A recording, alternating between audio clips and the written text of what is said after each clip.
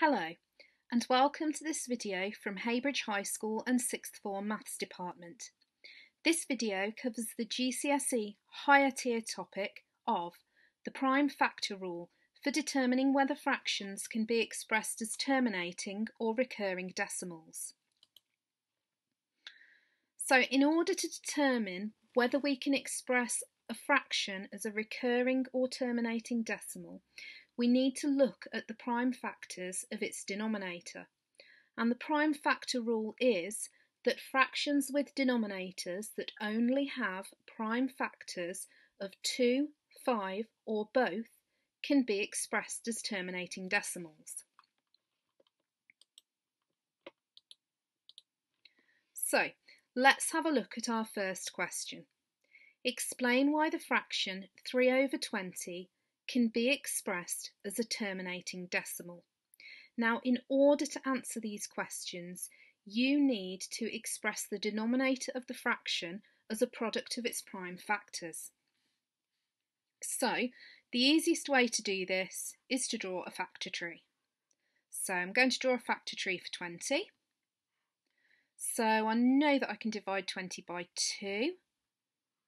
20 divided by 2 will give me 10. And I can also divide 10 by 2,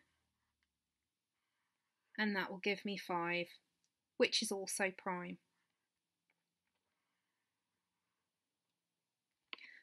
So, the reason why the fraction 3/20 can be expressed as a terminating decimal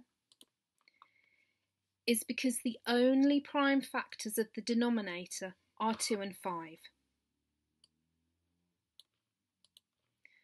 So here's our next question.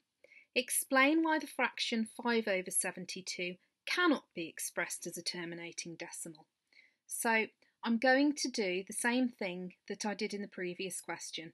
I'm going to start off with 72 and I'm going to break it down into its prime factors.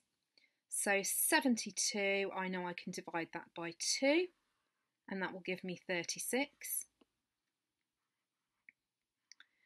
36 I can also divide by 2, which will give me 18. 18 I can divide by 2, and that will give me 9. And 9 I can divide by 3, and that will give me 3. So 72 as a product of its prime factors is 2 cubed multiplied by 3 squared.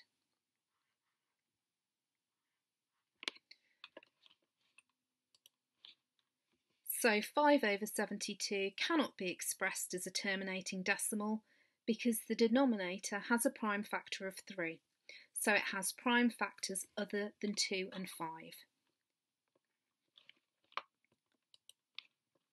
So our next question, David says that 10/31 can be expressed as a terminating decimal because the only prime factors of the numerator 10 are 2 and 5. Do you agree with David? Explain your answer. And you might want to pause the video for a moment here to have a think about it and write down your own answer and then see how it compares with my answer. So I'm hoping that you said that no, you don't agree with David, because the prime factor rule states that only fractions with denominators, whose prime factors are only 2 and 5, can be expressed as terminating decimals. The prime factors of the numerator are irrelevant. So always remember that you're looking at the denominator. The numerator, it doesn't matter what the numerator is, it's the denominator that determines whether a fraction can be expressed as a terminating or a recurring decimal. And then here's our final question. So Zainab says that 17/60 can be expressed as a terminating decimal because 2 and 5 are prime factors of 60. Do you agree with Zainab? Explain your answer. Now, if you want to pause the video here and have a go at this one, that's fine. I'm going to begin by decomposing 60 into its prime factors. Decomposing a number into its prime factors just means that we're breaking it down and expressing it as its prime factors. So 60 I can divide by 2, and that will give me 30. 30 I can also divide by 2, and that will give me 15. And 15 I can divide that by 3, and that will give me 5.